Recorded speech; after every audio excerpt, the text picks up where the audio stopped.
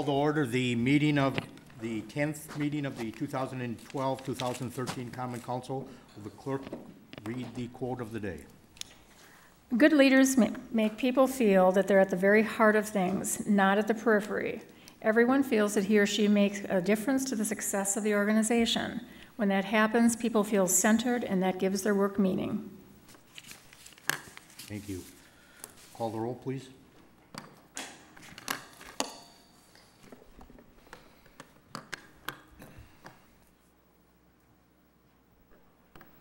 "15 present."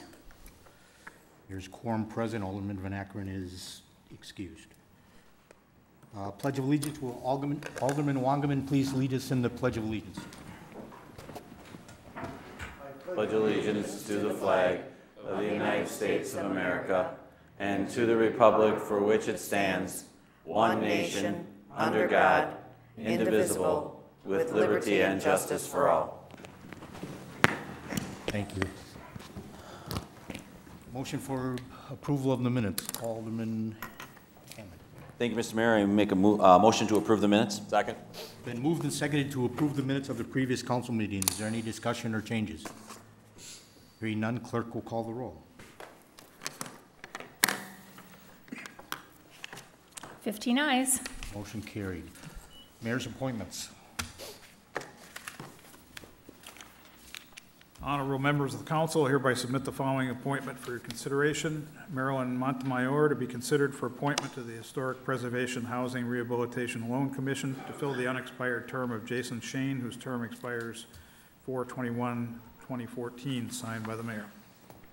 That will lie over. And Mario Chiotala to be considered for appointment to the Mayor's International Committee, term to expire 4/22/2013, signed by the mayor. That also will lie over. Public forum. Yes, we have one this evening. David Gartman. David, if you could come up to the front, please.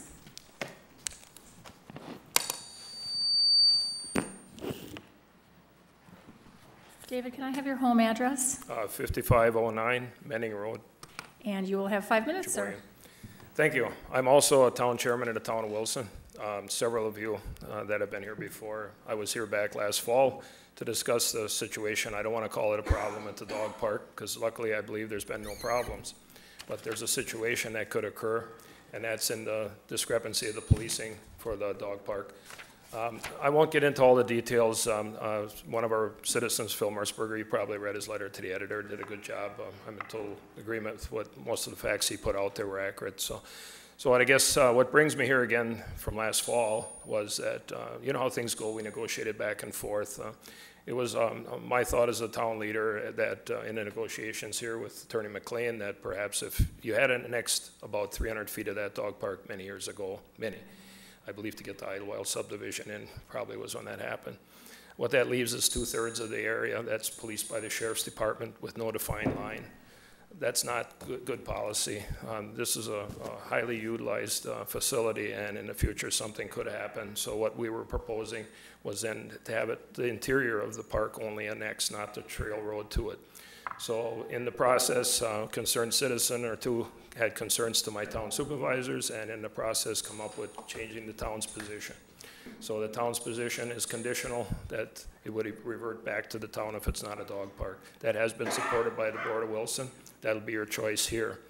The other alternative, because I think it needs to be fixed, and that would be, this is my opinion only, as a joint powers agreement for that legal description of the interior to have policing. I would suggest also we maybe consider ambulance service addressing it too if there would ever be an ambulance call.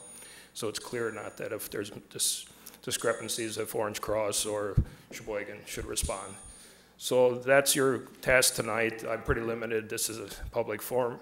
I'll stay here this evening if you'd have any further questions, but if nothing's resolved, I think because of the public's interest and safety here, I think the town would have to put an indefinite perhaps closure to the facility until this gets resolved somehow, or else I've had some comments from perhaps maybe just for town residents.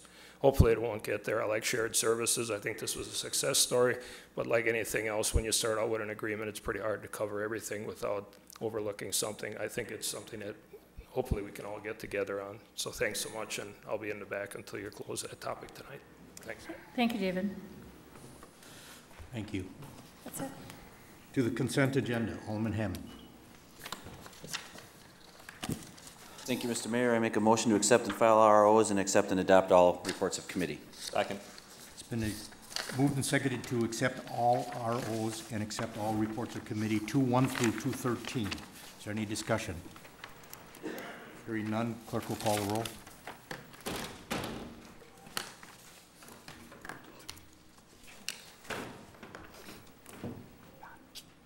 Done. Oh, sorry. 15 ayes. Motion carries. 3-1, communication will be referred to finance and DPW. 4-1, an RO from Chief Administrator Officer will lie over till the November 19th meeting. 2 through 4-7 will be referred. 4-8, Alderman Versey, 4-8. Thank you, Mr. Mayor. I'd like to pull 4-8 for, just to pull it forward and file it.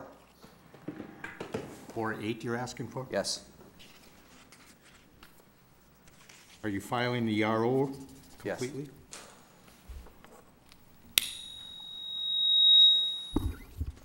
Is there a second? That was my motion, Oh, yes. second.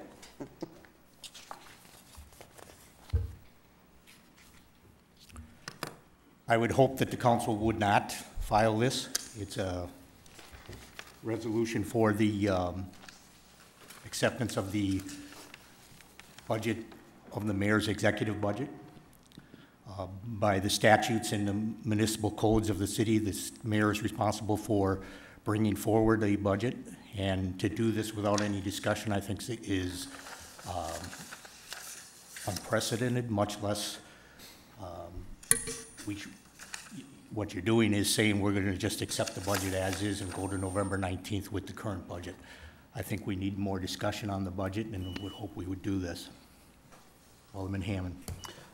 Thank you, Mr. Mayor. I think every committee has vetted their respective budgets. I know you have some thoughts on that, and I think document 4.2 that's going to strategic fiscal planning will be the opportunity to discuss that. When it does come to council on the 19th, there'll be opportunities to make changes and adjustments at that point. So sending it back and going through the whole process all over again doesn't seem to make a whole lot of sense and a very efficient use of time. Thank you. I think it just gives an honest comparison if we have both of them there. Alderman Bourne. Thank you, Mayor. I'm not going to support filing this for the reason that I do not support the two documents that are being held over to November 19th, and I appreciate your efforts for what you've come up with so far, Mayor, but I was hoping that we would have come up with more even at the committee of the whole, but it hasn't happened so far. So I'm not going to support sending this or filing this tonight. I hope it does go to strategic fiscal planning, and I hope maybe we can have another discussion on making some more cuts to the 2013 budget, that we can in fact get rid of the garbage fee by coming up with enough cuts to do so. Thank you. Thank you. Any other discussion? Motion is to file. All those. Okay, hold on just a second. You just want to file, because I've got and refer to strategic, that would not be part of the motion, is that correct? Okay, let me take that out. Hold on. Okay, the motion is to file. Take, accept, and file. Okay.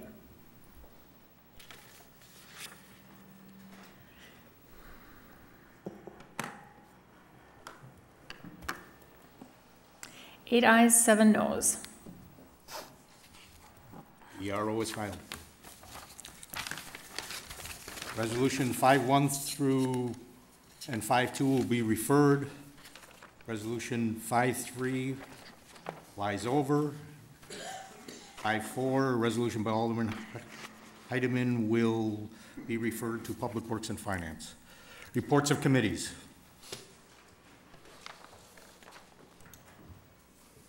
6-1, report from Law and Licensing conditionally recommending the Common Council to renew the taxi cab license number 6977. Alderman Vanderwille. Thank you, Mr. Mayor. I move that the RC be accepted and adopted. I second that. Is Edwin Lehman here this evening? Yes, I am. He is here. A little bit of history with Mr. Lehman. On June 9th, 2011, he appeared before Law and Licensing, and he had, at that time, between 2008 and 2010, he had 6 driving violations. Law and Licensing approved his application 3-2, and now he came to us again for a renewal, but it's a renewal, yet it's not because he came later than June 30th. And since his last renewal his license last year, he's had 3 additional violations, and one included speeding while driving a taxi cab. So we denied his license 5-0. Thank you. Sir, would you like to speak and address the council? Come on up to the front, please.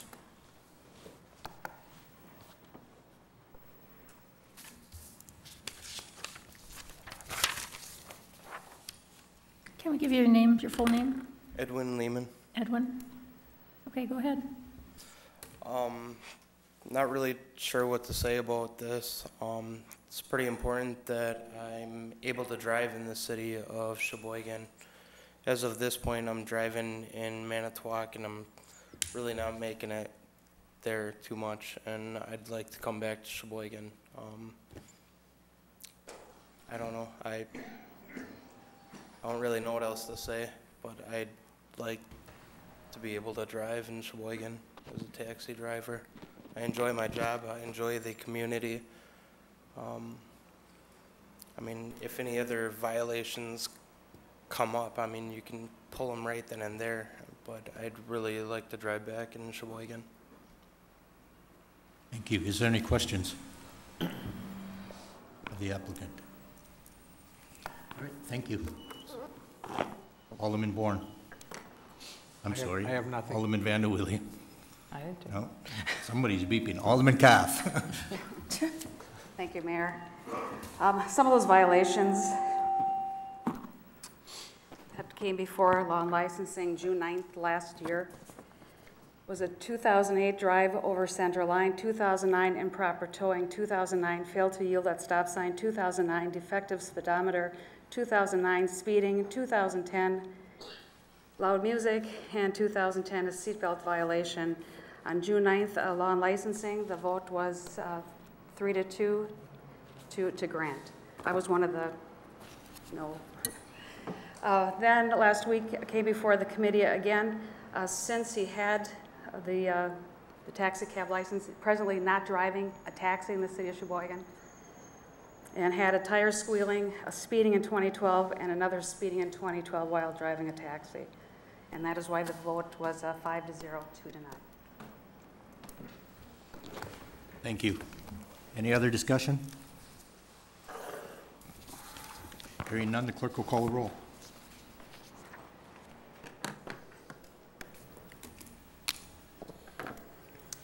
Thirteen ayes, 2 noes.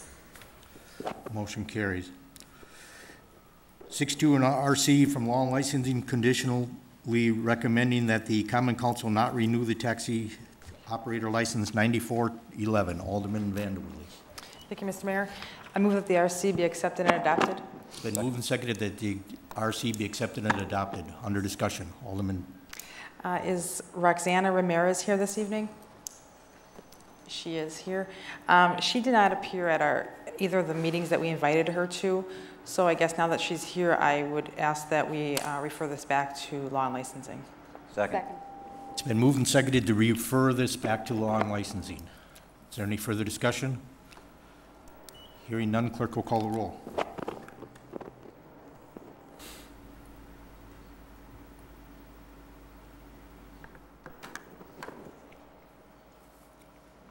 Bill? 15 ayes. Motion carries. 6-3 recommendation from Law and Licensing recommending denying taxi license number 8936. Alderman Vanderwille. Thank you, Mr. Mayor. I move that the RC be accepted and adopted. Second. It's been moved and seconded that the RC be accepted and adopted. Under discussion, Alderman Vanderwille. Is Shelley King here this evening? She is not here. She did not appear to either of the meetings that we invited her to, so we did deny her license. Is there any other discussion? Hearing none, the clerk will call the roll. 15 ayes. Motion carried. 6-4 by a communication from Law and Licensing recommending denying taxi driver's license 9625. Alderman Vanderwille. Thank you, Mr. Mayor. I move that the RC be accepted and adopted. Second. It's been moved and seconded that the RC be accepted and adopted. Under discussion. Is Noah Yang here this evening? He's not here. He also did not appear to the 2 meetings that we had invited him to, so we had to deny the license. Is there any other discussion? Hearing none, clerk will call the roll.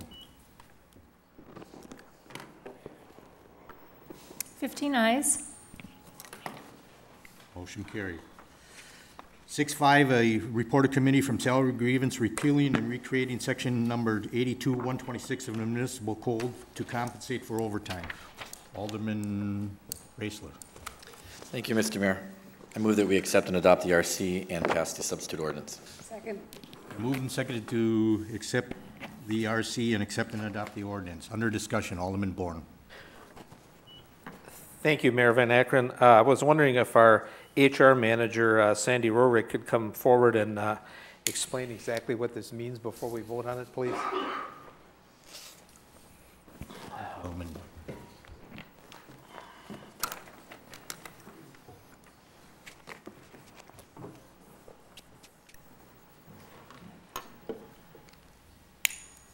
Go ahead. Good evening. Sandy, you want to pull it down just a little bit, the mic? There you go. After Act 10 was adopted last year, there were several changes that occurred in our non-represented employees, and that took effect in January. The City Council agreed to follow the Wisconsin and federal FLSA laws, which means that overtime is calculated based on hours worked, not hours paid during the week. So in the past, people were taking vacation or received holiday pay, and that time was counted towards overtime for calculating the time and a half wages. A few months ago, several employees asked the Salary and Grievance Committee to take a look at several different benefits, and the one that the Salary and Grievance Committee decided to take a deeper look on was the paying people for overtime when they worked or when they took vacation and holidays. So we did a little research and found that a survey which resulted in 12 municipalities responding. 9 of those municipalities do recognize vacation and holidays, 3 do not. Of those 9 that do recognize it at this time, quite a few of those, about 50%, are looking at unions expiring the term at the end of this year or 2013, and at that time they will look at those benefits again. MRA is an organization that we belong to that is an employer's organization, and MRA says that 56% of the employees that they represent do not recognize vacation and holidays. As a city, what this would mean to us is an increased cost and any benefit we take a look at that. Year to date, our exposure would have been about 50 to 55,000 of actual monies paid out. And projecting the remainder of the year with the 5 holidays, actually 6 holidays left, we're looking at doubling that cost going into 2013. So, any other questions? Any questions? Alderman Bellinger. Thank you. Could you, you recommended to follow the what was that? The FLSA, the Okay. Fair Labor Standards Act. And that was what group? Was that your department that recommended that, or was that? That was the city administration department went through the Common Council last year, and it was the council's recommendation. So is it normal protocol to go through salary and grievance, kind of like to do something like this, or would there be? So the first time in a long time that this was a recourse because there was no union representation anymore. Okay, So in the past, they would bring it up during negotiations. okay. Thank you. Any other questions? Alderman Bourne. Thank you, Mayor. Sandy, if we vote no on this, if we vote no on the substitute ordinance, then we're going to go back to the ordinance that was proposed on June 18th. That was the one that's attached here. I believe I was at that salary and grievance meeting, and then, or did we pass that previously? I don't think we did because you were going to do your research, correct? We didn't have a specific ordinance that was proposed prior to this. We had discussions. So if we vote no on the sub-ordinance, what about this attachment from June 18th that dealt with the normal work week, full week schedule, non-exempt employees is 5 days, 8 hours a day, 40 hours a week? What that had to do with was scheduling compensation, comp time. If somebody works Sunday, they could work Sunday through Thursday, and that was a 40-hour work week. And then Friday may or may not have to be worked. If they worked Friday, they would get overtime on Friday. Mm-hmm. So what that had to do with was, in the past, people could bank their overtime, and they could use it on a future date.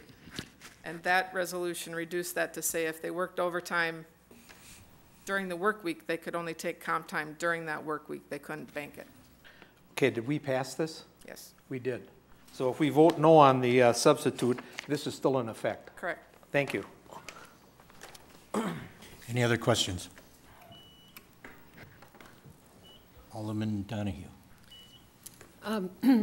There was substantial discussion on this matter in salary and grievance. The proposal came, and do correct me if I'm incorrect, Alderman Raisler, but on a 2-2 vote. There was a concern on my part, and the reason that I voted not to allow the use of holiday and vacation time in counting towards overtime was, in my mind, we were providing a benefit that was built on a benefit, and that did not seem to me at least to make sense. So that the ordinance as written overall, and particularly we did not have financial information available to us at the Salary and Grievance Committee, does seem to make sense. There was some discussion in the committee with respect to allowing holiday time to be used in the calculation of overtime.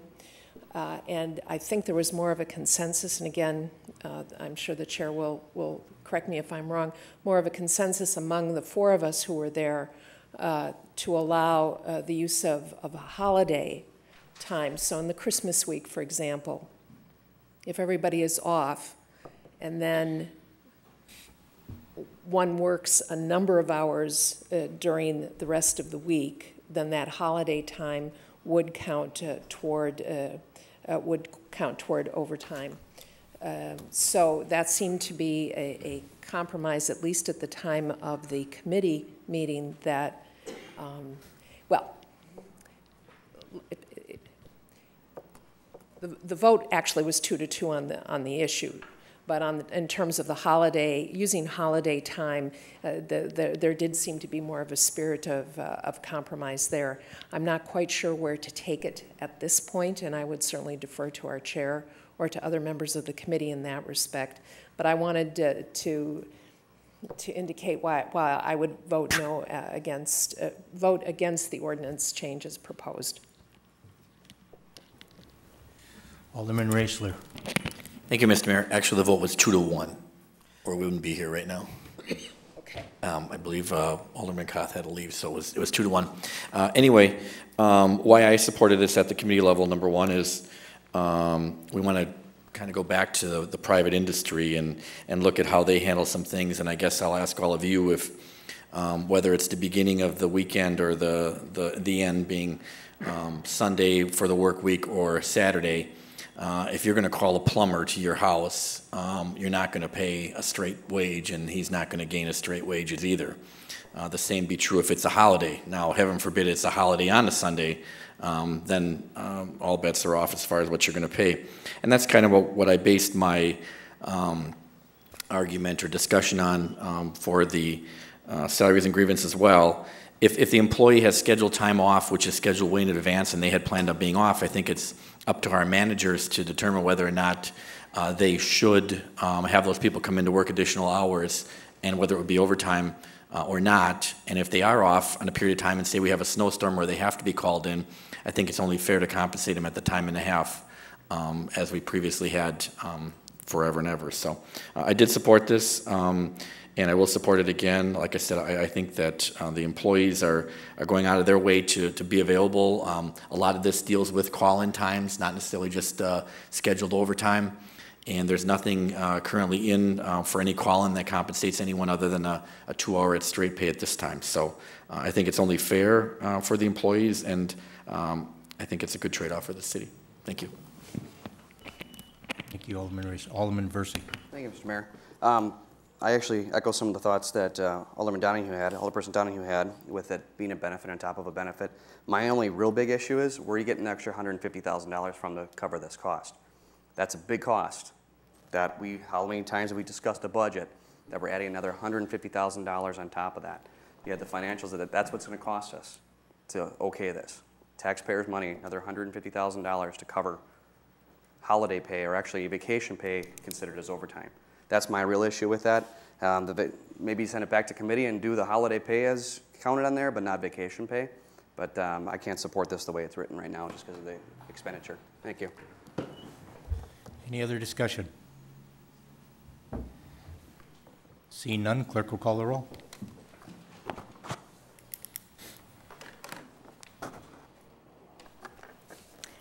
Six ayes, 9 noes. The motion fails.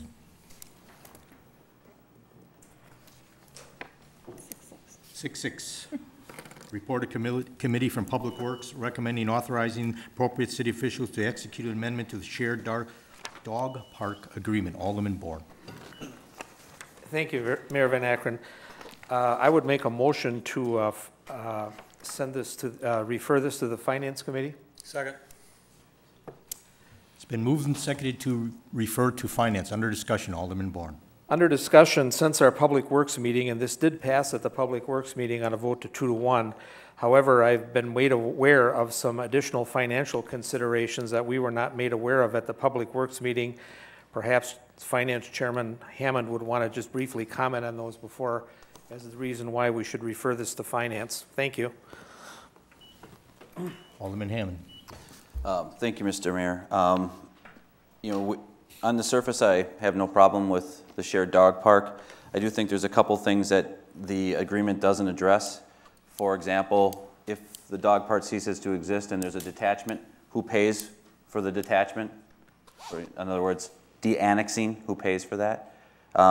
It's been brought to my attention there's about somewhere between $1,100 and $1,200 fee that we have to pay to the state for annexing. That hasn't been addressed. Who's going to pay for that? Some law enforcement costs. Again, those haven't been, at least to my knowledge, haven't been addressed. Who's going to pay for that? So I think it makes sense to at least take a look at the financial aspect of it. I think everybody thinks it's a good idea, to have one set of rules, one set of one jurisdiction, if you will, for the dog park. But I think we just want to take a look at the financial aspect of it first. Thank you, Alderman Hammond. Thank you. Any other discussion? The motion is to refer to Finance. Clerk will call the roll.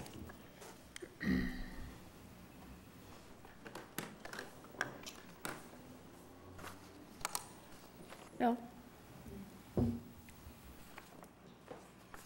12 ayes, 2 noes, 1 abstention. Motion carries. Ordinances introduced, 7-1 will be referred. Other matters. Attorney McLean. Have matters laid over. Those are 8. I'm sorry. Other matters, 8-1, resolution by Alderman Hammond and Decker authorizing transfer to appropriations 2012 budget. Alderman Hammond. Thank you again, Mr. Mayor. I move to pass the ordinance. Second. It's been moved and seconded to pass the ordinance. Is there any discussion? It's actually a resolution. Got it. It's a resolution. A resolution. I'm sorry. Really not. Same thing. Same. Hearing no discussion, clerk will call the roll.